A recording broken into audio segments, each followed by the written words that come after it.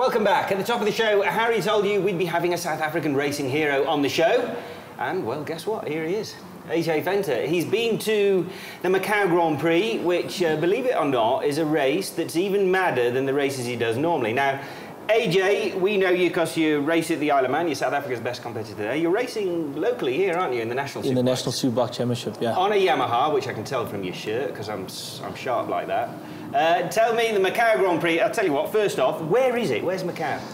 Right, Matt, Macau is a gambling mecca. It's a gambling island just 70 k's to the east of Hong Kong. So it's basically, it's a city full of casinos. Is that what it is, a city? I mean, it's not like an island, it's not like an Isle of Man. There's no countryside. There's no countryside. There's no it's like Santon City.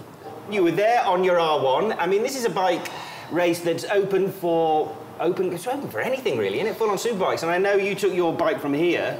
That ain't. So, I mean, how do you compete? Well, what we did when it comes to road racing, Matt, it takes time to learn. So, at the same time, my thoughts on the job, same as when we go to TT, you don't just go to a street race with something that makes 230 horsepower because you're going to hurt yourself. So tell me the nature of the bikes then. The top guys, they're all on what are effectively what? It's basically old World Superbikes. It's an open class. So back in the 80s, Kevin Schwantz has ridden Macau. He won Macau, I think, in 1993 on a 500 GP bike, a RGV 500. Well, obviously because it's open, then you could take a Grand Prix bike. You can go anything you want. AJ, is it? I mean, to me, it looks. I hate talking about this with riders because it's kind of the unspoken thing, but it looks more dangerous than the Isle of Man in a way. Especially you're racing, aren't you? Let's remember, this is a mass start. You're trying to overtake properly. Yes. The thing with Macau is, I think there's 32 of you, 36 of you on the grid. Open rules, open tyres. The road, I like to compare Macau to Monaco. A lot of the guys know the Monaco, the Formula One, the barriers, the big fences. It's also during the days of public road. So they close off the road on selected days we ride. Man, how long is the track? The track's 8 k's long. You have one official practice, 2 qualifyings, a warm-up and a race.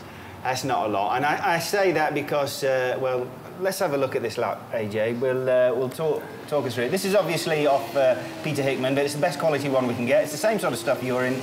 It's the start of the race, and already there's a corner. Tell me what's going on. Into the first corner here, Matt, you're back to 4th gear. We run the same gearing as TT, so we're running down to what's called Mandarin, fastest part of the racetrack. I mean, what sort of speed are you getting up to? Is this the fastest part of the track? This is the fastest part of the track. Just probably another 200 meters from where we've stopped the video now, you'll see there's a flat-out right-hander. So we get going again. You get to, you'll go back to 5th gear. You're probably doing about 289, 290 somewhere as you go through, yeah?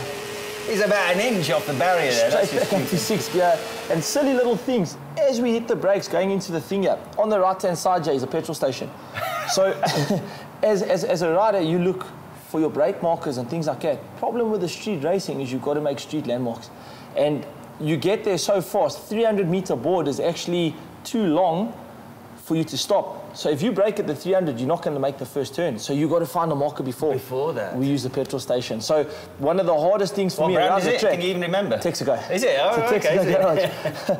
But if you come down the straight, you've actually, it's weird. You've got to be looking to the side and not where you're going. When you see the garage, you trust it's there, and you go on the brakes. I can't believe what's happening there. I mean, someone's trying to overtake between the barriers. The barriers are everywhere. Is it bumpy like the Isle of Man is, or have they managed to make it smooth? You know what, there are parts that are bumpy as it's a road. The biggest, not a fear, but the biggest issue we have on a road circuit is A, the cars dropping oil.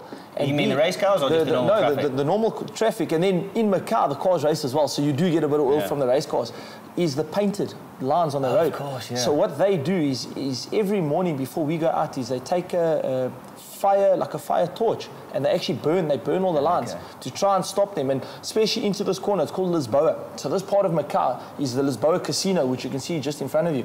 It's a 90-degree right-hand, and there's a massive white, we might even pass it on the screen. Let's have a look. There's a white line as you turn in that everybody tucks the front on. Very, very, very good passing place, but can't push it hard on the front. You come out of there second, third. This is called San Francisco Hill. Climbing here by the looks of it, yeah. You climb quite a bit here. You're all the way up the side of the mountain as you go through. The problem you have is, as you can see, you can't see what's coming.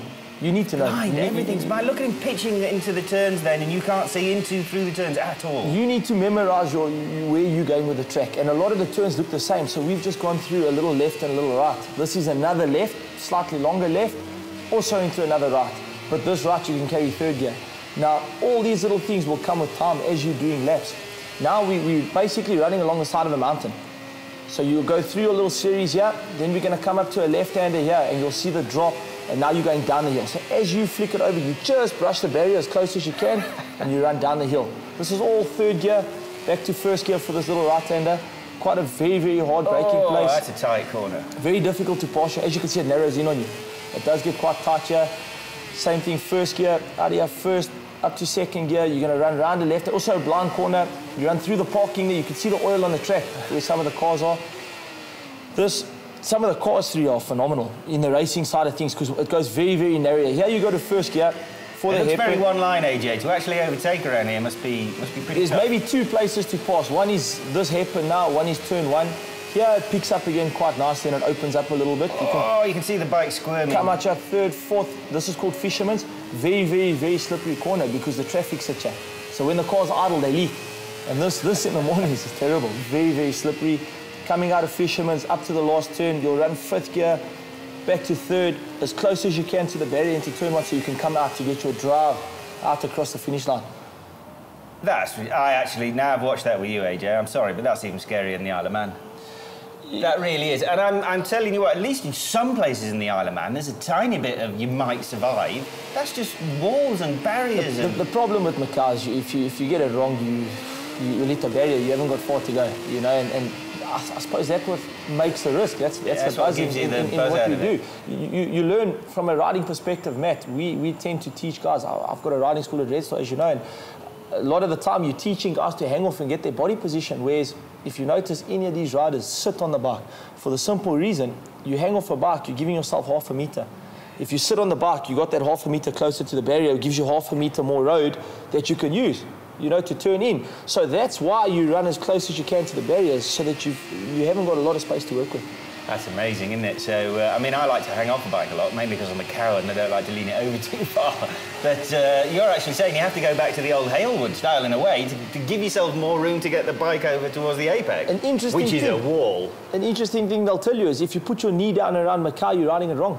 Just for the simple reason, it's a lot of you sitting on the bike and you let the bike. Michael Rutter is the John McGuinness of Macau. Phenomenal. Won it so many times. Have a look at his riding style. He just sits on that motorbike and he just, some places there'll be pictures where you'll go, as you flick to go over the hill, you actually flick the bike over and you push the bike against the wall and you move your shoulder out the way and you'll come in with marks down the back of your shoulder, you know, just from where you're touching the wall.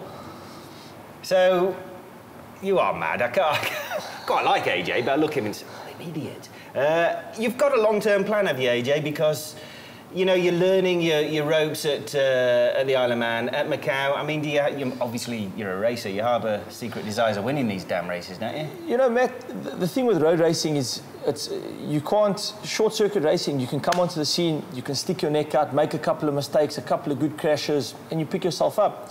Road racing, you can't. Road racing, a couple of crashes can end your racing career, end your life. Yeah. You've got to build into it slowly. So, AJ, when you're overseas, when you're doing your racing, where can anyone find out about? Have you got a blog? Have you got a website page? What we'll do, social media at the minute, one of the biggest things is Facebook. Okay, so you're on Facebook. We have a Facebook page under CF32 is our team in Macau, the Hygienica Racing Yamaha team.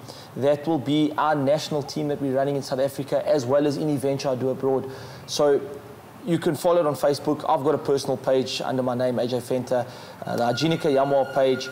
And then I tell you what is even more interesting in a way. If you like us and you like your sport bike riding, but you're not that good and you've got a load to learn, you run courses, don't you, at Red Star? We Can they get hold of you through the Facebook page? On Facebook, send us a message. I'll get the lady to give you a call. And I think we might send Harry. I think I might send myself, actually, because you can always learn, and what better person to learn from. AJ, thank you very much. Thank you. Well done for Macau. Thank you. We'll be back after the break with some lovely goodies.